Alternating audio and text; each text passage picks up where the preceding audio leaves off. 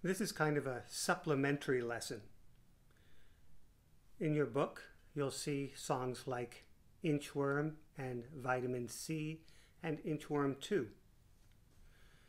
However, the buzzing speed for those require a slow buzz and then a slide all the way out to position 6. Everybody's mouth shape is a little different, and sometimes people have difficulty slowing the buzzing down to those low notes.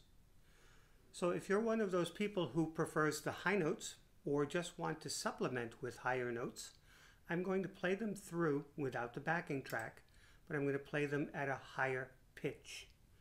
And those notes are going to be E flat in 3rd position just before the bell. This is called a bell. And 1st position. So where we were going 1 6 1 6, now we're going to go 3 1 3 1 with faster buzzing. It sounds like this.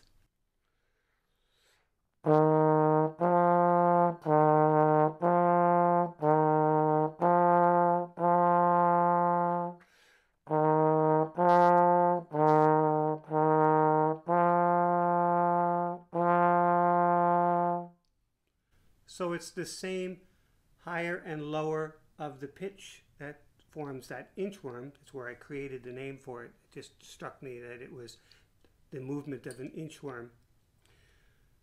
But it's just using E flat and F or position 3 and 1. So let's try it again. Ready? 1, 2, 3.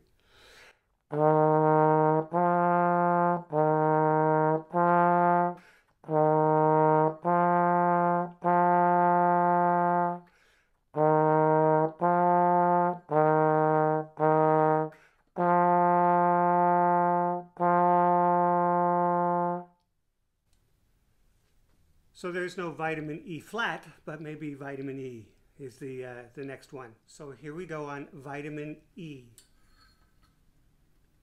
1, 2, 3.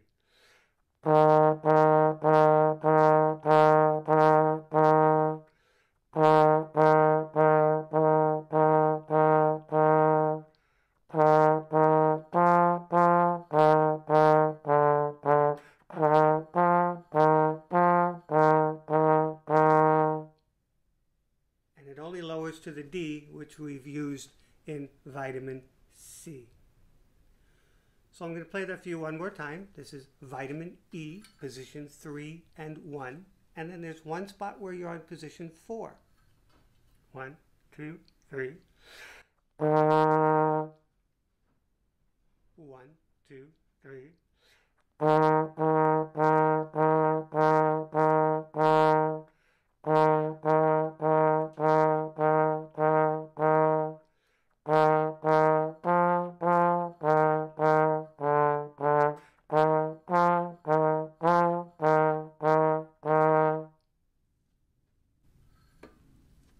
So that is vitamin E.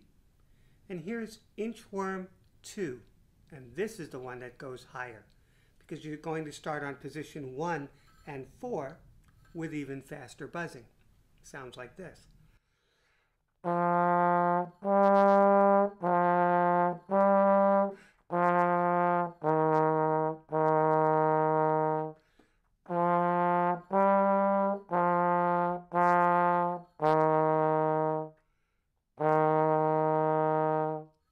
So that was going from F to a note called G in 4th position.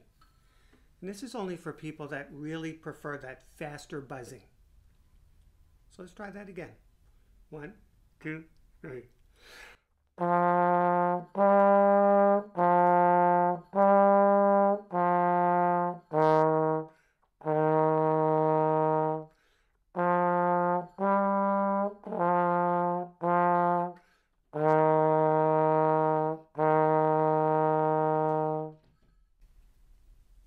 So that is a supplementary lesson if you are feeling comfortable playing faster notes or faster buzzing notes.